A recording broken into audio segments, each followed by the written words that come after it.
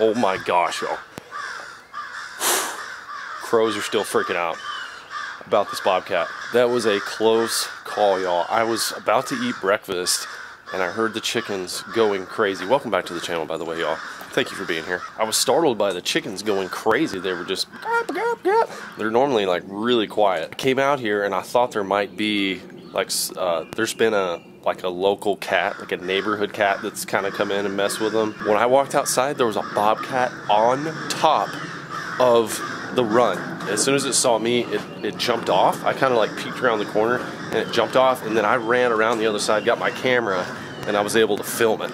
Girls, that's a exciting way to start your morning, don't you think? I'll go ahead and take that thank you for building an excellent run here. That bobcat circled this thing a few times. I unfortunately didn't have my my little game camera running. It just kind of slunked off into the woods over here. I think this might be the same one I've seen on the cameras before, but it was pretty good size. Because we've had so much flooding lately, that normally brings, because we back up to a lake, that normally brings a lot of creatures into our yard, and usually we'll get pigs and deer, and we always have foxes that are around, but that's the first time I've actually seen a bobcat like in action trying to get at our chickens. But now that that thing knows that there's 3 plump chickens in here, I'm sure that he will be back. Here's the problem that I was faced with. I always have this issue. Do I face that moment without the camera? And I was gonna grab my bow because I've wanted to get a bobcat with my bow. That would be something really, really cool. I could have done it because I was sneaking around the house. It would have been, I could have got it done. I have this great deck up here that acts as cover, and it's, you know, obviously opens up a lot of lanes out here in the yard. So if I was able to get up there with the bow and just with it circling, I think I could have got it done. It'd be easy, like 18, 20 yard shot. But I grabbed my long lens so you guys could see it. So just go ahead and smash that like button for it, please. And the other unfortunate thing is I was gonna move a lot of the chicks out here today, and the duck, I mean, they're just getting huge, y'all. They're at about 4 weeks now. Really, they're about ready to go in and integrate with the other chickens about 5 weeks, but a couple of them are a little bit farther ahead. Our Easter eggers are, so I wanted to get them out here, and they already have most of their adult feathers, so they can handle the climate right now. It's like in the 70s. But with that little flimsy thing, I don't think so. And I have a whole nother coop and run that I could put them in, but it's just, man, it's a risk. It's definitely a risk. So I've got this one right here that is pretty safe. It's pretty enclosed, but still, y'all, I mean, there's daggum sharks out there in the woods. And I'm still bummed about my Mississippi trip getting canceled. That was gonna be, it was like gonna kick off the crappie for me for the season. So now I'm just trying to figure out, like, where can I go and attack both? And honestly, y'all, with this Corona situation, I've thought about just go ahead and freeze locking a bunch of fish. Like go out, start catching, you know, a dozen fish or so and putting them in Ziploc bags so we can have fish fries just in case. I mean, we have a lot of deer meat here and still some elk meat, and you know, I'm very fortunate in that regard. It's always nice to have more, and I do like me some Golden Crispies. Getting about that time of season, they're freaking delicious in the summertime when it's hot. You come off the water, you can put them in there and get a cold beverage. Delicious. But springtime, it's always a good time for Golden Crispies, y'all.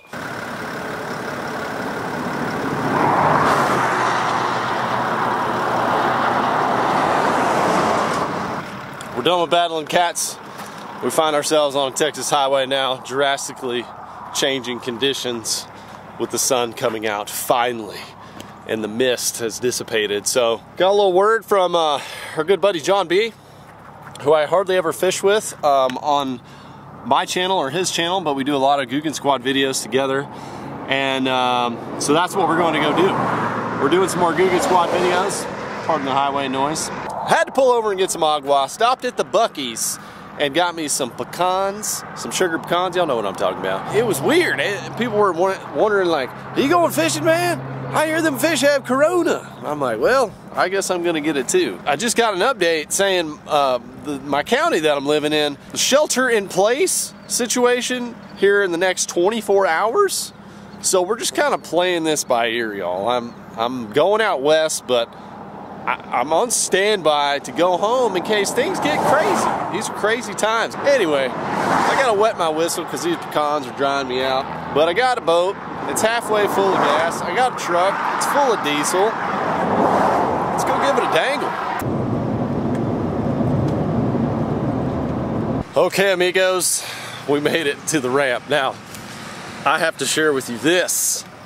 This is the most hoity-toity, highest priced boat ramp I've ever been to in my life. It was $30. I sat there, I was like, no, is that a joke? Are you serious? $30.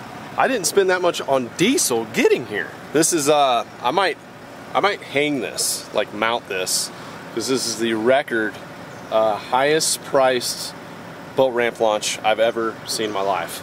If you're wondering, this is on Possum Kingdom Lake. A little too much for a little dangler like me. And not only that, the parking is terrible. Like, the parking is at least 100 yards away from the boat. So I am just, I'm just all flabbergasted by this. But the reason I'm launching here is because John B has got us an Airbnb somewhere close to here, and I saw that this was the closest ramp. If I don't catch fish today, this is definitely the biggest catch. This is my PB boat ramp fee. Let's get down here to this ramp. Oh, it's terrible too. The angle's so bad. My gosh, I'm a little sour, y'all. I apologize. It's been a weird day. Started out with Cat, had a drastic weather change, got excited to go for the dangle, then Corona all over the news. One thing I really enjoy though, getting in my bass boat, just getting out there on the water, just me and the fish. That's it. There's no news, there's no tweets. I give little Instagram updates every once in a while, but I love to focus on the fish and make videos about it. That's what I love to do. So, new lake, new ramp, let's get her done.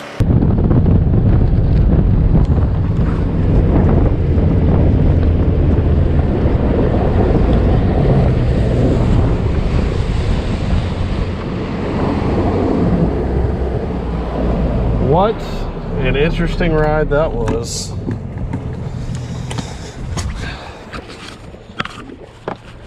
I say interesting because I've watched the watercolor change a couple of times. Like, as I'm looking out here, I'm seeing mud on the other side. I just went through mud water for miles, and then it started to shift right here where I guess some rockier outcrops are bringing in clearer water from runoff. I'm just gonna bank fish, you know? I noticed that little change, and bass, anywhere you go, they're always creatures of change, or they're creatures of habit, but they hang around changes. So anytime you see like a point or a drop or, brush, that they're contrasting banks, I tend to like it. Do I have a spinnerbait on board? I believe I do. March, April, spinnerbait. It's got juice. So I'm just gonna run down this bank fairly quickly and just see if we can get bing bonged here. Wow, ooh, wow. That is a shad, delicious shadtopia there. Wow, just noticed that. So a lot of shad in this creek, I guess. New water excitement, that's what's happening for me. Trying to figure out how much higher is the water levels right now. The back of this pocket could be juice. If it stays clear, it's gonna be warm. So fish are naturally, like all fish, are gonna be wanting to go back there just to warm up today because it's been so cold.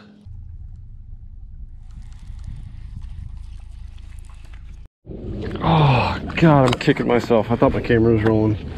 I'm so sorry, guys. I'm so sorry. I saw this fish. Oh, yes. Heck yes. Oh, this day has been crazy, but God, that feels good right there. I was sitting there talking to the camera and I thought it was rolling the whole time. Sorry. I'm back here in the very back of the creek. There's all sorts of species up shallow. There's bass that are cruising, fresh ones. I just saw one like 7. It just kind of looked at my bait and didn't take it. I'm seeing gar cruising around really shallow. And I've been meaning to do like a gar video. I know that sounds weird with all these bass, but there's carp everywhere. Every once in a while I'll see just a little black shadow like this guy. So really nice fish. Caught that on the lunker log. This is lunker log territory right here, big time. I'll let this guy go. Got the poles down to go ahead and send a photo of this guy to John. Let the guys know fish are here, baby. Look at that. They're still jumping. All right, that was really cool. Only sucks I didn't get the strike on camera. The sun was in my eyes, so I couldn't really see that good.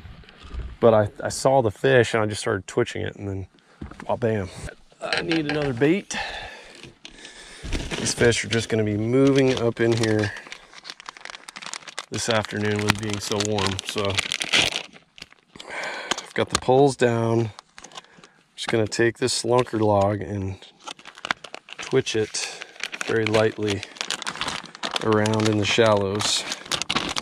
That's my first sight fishing bass of the year, I believe. So many shadows swimming around right now, guys.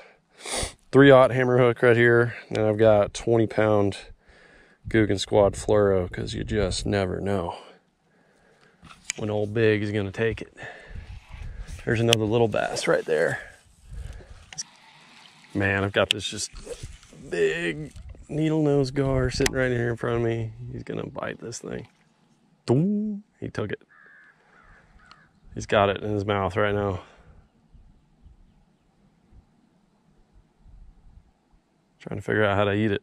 Oh, he's actually trying to eat it. Oh, he let it go.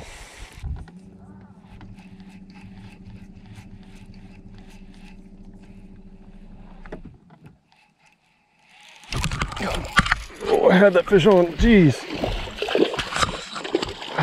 Didn't even know it. Just pitched it around the brush and he, boom, took it. Look how fat that thing is, y'all. Look how fat that fish is. Probably just moved up here. Fattening up on these shad that are loaded back here. So I'm like more actively working this bait and getting bites than I am just letting it just like slow sit there, kind of the drag method, which is kind of fun. You end up watching a lot more of your bites, but it's so muddy I didn't see that when I saw the first one. With this lunker log, it's pretty heavy without any weight because of the salt content, so you're actually able to throw it really well. And then in this situation where it's really shallow water, I'm fishing it on a 3/0 hook, but if I was trying to get it to sink a little bit deeper, fish slower, I'd probably go with a 4, just because that little extra weight in the hook is good if you're trying to get it to sink, like, you know, at 5 to 10 foot zone. But we are literally in 1 foot, so.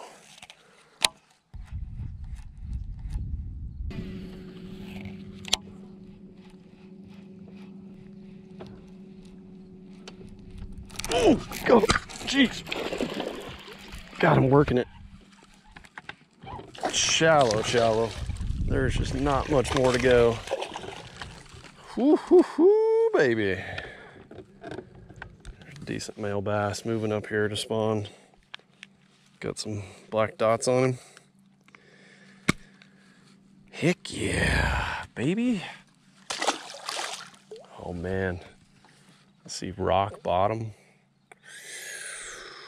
Spawners. And my trolling motor is hitting the ground here, so I think we've reached the end of our road. We just went ahead and did it, went as far back as we could go, and we're just in the dirt. There's a couple of tactics that you can do in really shallow water like this, but mainly it's going to be plastics, and it's going to be, you know, almost at the surface sort of thing. This time of year fishing in creeks, or if you're bank fishing, I would get you a spinning rod too. Get some braid on it and you can bomb your baits. Now I'm throwing, you know, like your typical bass setup with 20-pound line and everything, but if these fish were more spooky, or if there was bigger fish, if I saw one, I would probably get out a spinning rod and really reduce the size of my line and my presence. A lot of times I turn off my electronics so there's no plinking sounds or anything, because these fish just get spooked.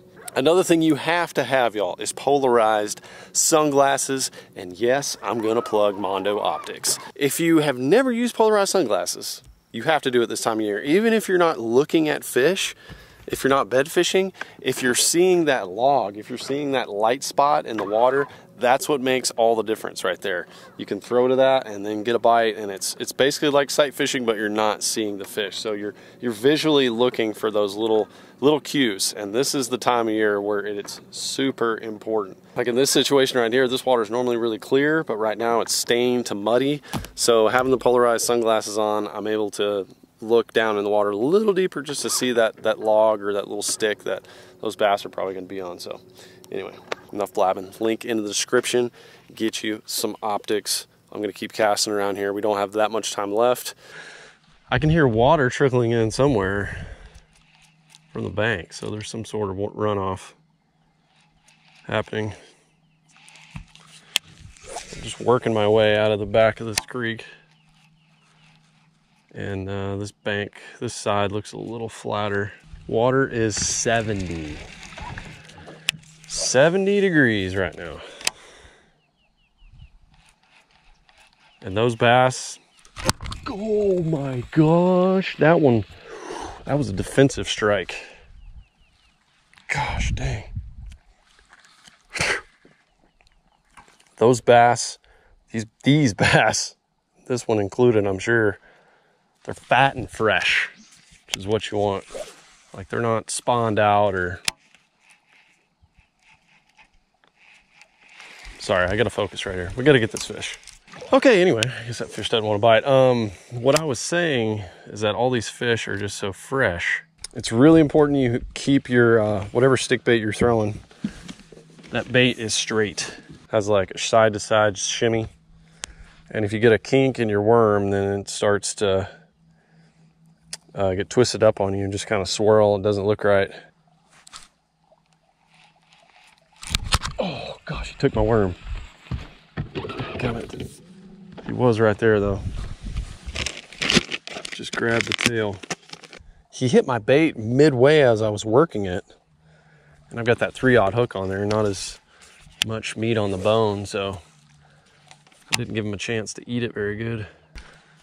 Sun's going down. Y'all, so far, backs of the creeks.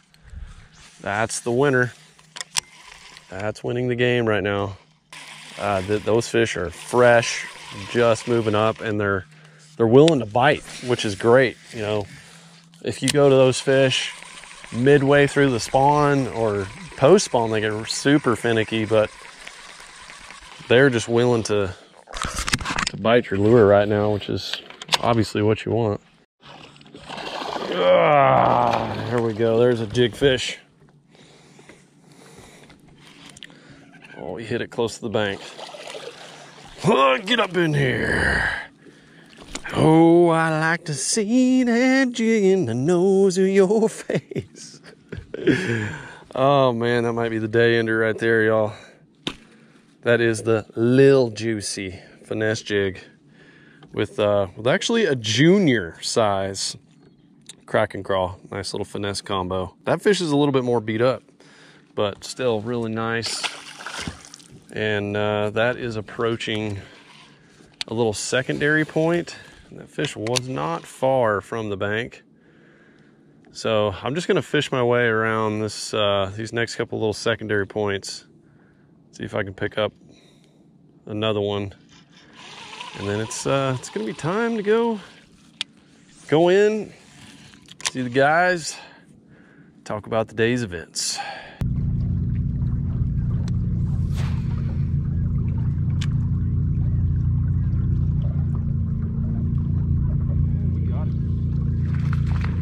First bass on a jerk bait. Come around the main leg point. Yes. Oh my gosh, it's down there. Wow, sir, did you get that thing or what? Did you get that thing? Oh, come on. Hey, hey there, hey there, hey there. Hey there now. Ooh. I come out here. Ooh, don't you do that now. Ooh, that was close. Healthy one there. Boy, I came out here to the main lake point, y'all. Just working my way out.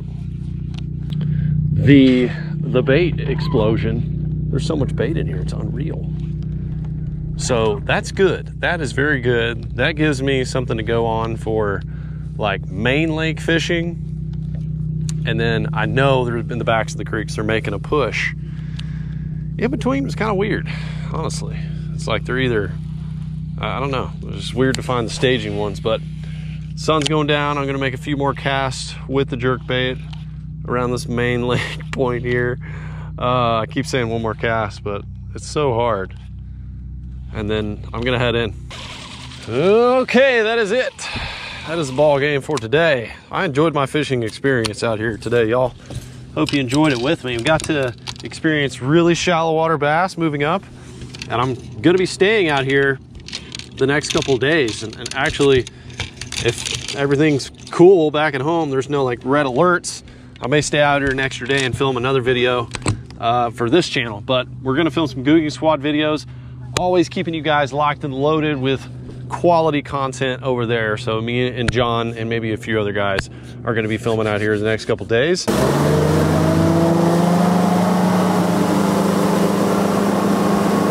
baby, life is good on the water, y'all. Go ahead and smash that like button for outdoor greatness.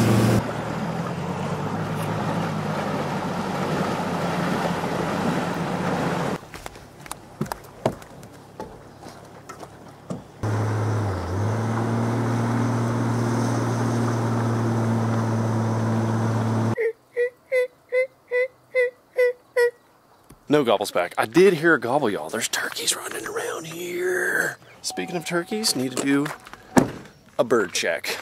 We got to make sure the chickens are safe. I'm going to get on one of my cameras right now. Hopefully I have some sort of service. Okay, they're just starting to come in. They're just starting to go in there, guys. That a girl. Get up in there. We're watching this live. I timed this perfectly. I actually know what time they usually roost. It's 8:07. Yes, I want to continue. So I actually installed a light up in there that will help them know to go roost, because I've been having issues with one of them not going up to roost. And when I go in there and I turn a flashlight on, or I turn this light on that's on the camera, they always go up there. So, okay, oh, there's two up top. Are they all up there? I think I say 3 butts. I also had to do some other work today with the chicks and the duck to get those secure. I'm actually moving them outside, but with the cats lurking around, it's a bit of a thing. So guys, stay tuned. Lake Life Family Channel, link down below. And y'all make sure to keep it locked right here for more fishing action this week. I'm so excited because what we found today is I think we're going to be some of the first anglers to really go out there and see that shallow water bite occurring. It's been flooding. The conditions have been terrible, but now it's heating up. Fish are moving up into the shallows. I'm talking about all species. And so whoever is out on the lake right now is seeing those first waves move up. You can tell because they're just bellies ready to pop fresh. All right, fishing freaks, thank you for tuning in, hanging with me for all of these videos. Be safe, be careful out there with the corona crisis, and be with your loved ones. Godspeed, God be with you, and I will see you on the next one.